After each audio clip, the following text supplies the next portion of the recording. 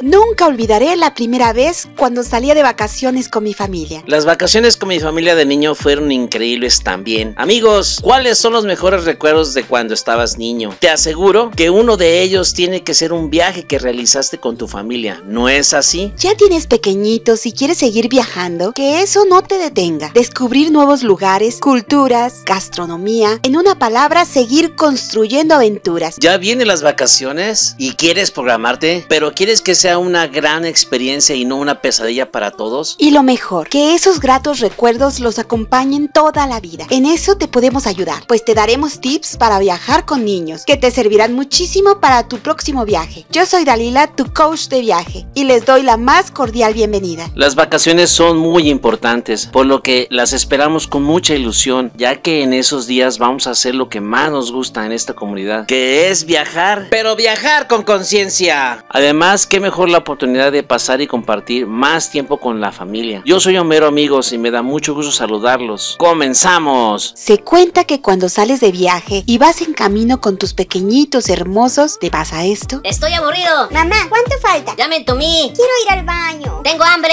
Ya me mareé. Tengo calor. Tengo frío. Quiero jugar. ¿Dónde vamos? Uf, esto fue liberador. Cualquier parecido con la realidad es pura coincidencia. Tienes que saber que los beneficios que tus hijos obtienen al viajar son muchos. Simplemente se desarrollan social y emocionalmente, y mejoran su actitud y aumentan su capacidad de adaptación. Esos son solo algunas. Y dicho esto, empezamos con los tips. Pero antes, ¿ya te suscribiste? Nos haces falta tú. A tu mano derecha está el botoncito. Cada vez somos más. Y si todavía no nos conoces, nosotros somos agentes de viajes. Somos diseñadores de sueños y trabajamos en el turismo desde hace 30 años. ¡Anímate! Vienen muchas sorpresas. Aquí te daremos las mejores opciones para viajar, el hotel que te conviene según tus necesidades. Te vamos a dar tips y recomendaciones para que tú, de lo único que te preocupes es de disfrutar tu viaje. No te pierdas ningún video. Tip número 1. Involucra a tus hijos en el próximo viaje. Desde el momento que inicies con la idea de pasar unas vacaciones, plantea la idea y déjalas opinar. Y entre todos decidan. A ellos les va a ayudar mucho en un futuro a enfrentarse a retos que se les presenten. Tip número 2. La pregunta es ¿cerca o lejos? Una buena idea sería llevarlo cerca de tu ciudad para empezar. Y poco a poco te puedes ir alejando. Ya te darás cuenta en qué momento está listo tu hijo tanto para viajes más largos como para aventuras más exigentes, dependiendo de la edad de tus hijos. ¿Qué te sugerimos? Lo más conveniente que si son pequeños, llévalos a la playa, que es lo que más disfrutan. Por favor, no los lleves a los 3 años a conocer la historia de un estado o país y esperar a que caminen muchísimo. No lo hagas, van a sufrir. Por lo que te recomendamos que esperes hasta los 8 años más o menos si quieres llevarlos a una ciudad, ya que veas que tu hijo va a disfrutar los museos, catedrales, etc. Tómalo en cuenta. Tip número 3. Ya que definieron a dónde van a ir, recuerda que un viaje se tiene que programar y planificar, y sobre todo cuando vas a llevar niños. Ve con tu agente de viajes de confianza y realiza la reservación. Tip número 4.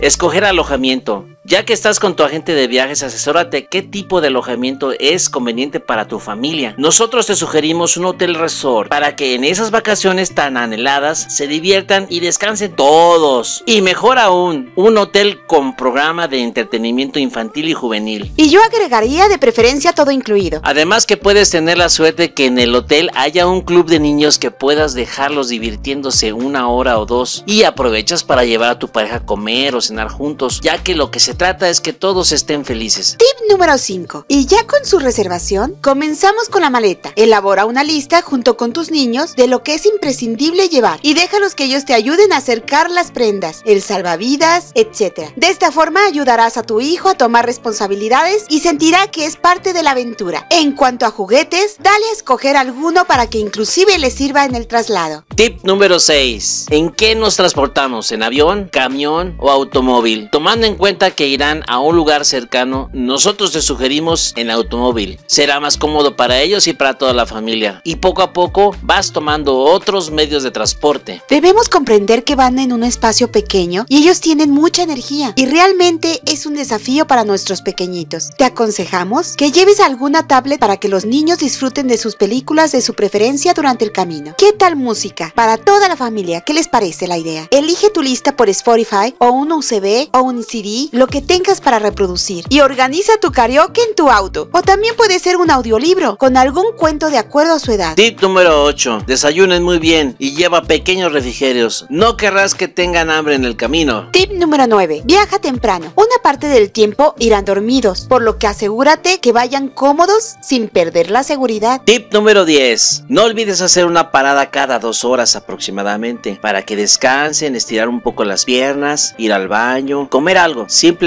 para despejarte. Tip número 11. Cuando te des cuenta que tus hijos ya están listos para nuevas aventuras, que generalmente es alrededor de los 8 años, y tú ya quieres ir a visitar atractivos turísticos como museos, monumentos, ciudades coloniales, etc., haz que el camino se les haga interesante y que te ayuden a ver cómo llegar a ese lugar, ya que los enseñarás a manejar imprevistos y resolver problemas. Tip número 12. No puedes olvidar un pequeño botiquín, lo más básico que tú creas que tu niño pueda necesitar en algún momento. Por ejemplo, para un dolor de cabeza o un dolor de estómago, etc. Tip número 13. Promételes un premio porque se portaron bien. Salir en familia hace un vínculo más estrecho y une aún más a la familia. Imagínate qué bonito sería que al conocer nuevos lugares, tus hijos tendrán siempre una gran historia que contar. Además, uno de los beneficios de viajar es desarrollar sus habilidades sociales y emocionales, fomentar la tolerancia y respeto, además empatía por la diferencia de culturas y, por qué no, la curiosidad. Y esto les servirá toda la vida. Te pedimos que nos apoyes si te gusta este canal. Queremos transmitir nuestra experiencia y hacer una comunidad de viajeros informados. ¡Anímate! Cada día somos más. Viajar con pequeñitos tú lo puedes convertir en una aventura y no en una pesadilla. Todo depende de ustedes como papás. Así que con comodidad, seguridad, entretenimiento y diversión será muy agradable el viaje para todos. Gracias por acompañarnos. ¡Hasta la próxima!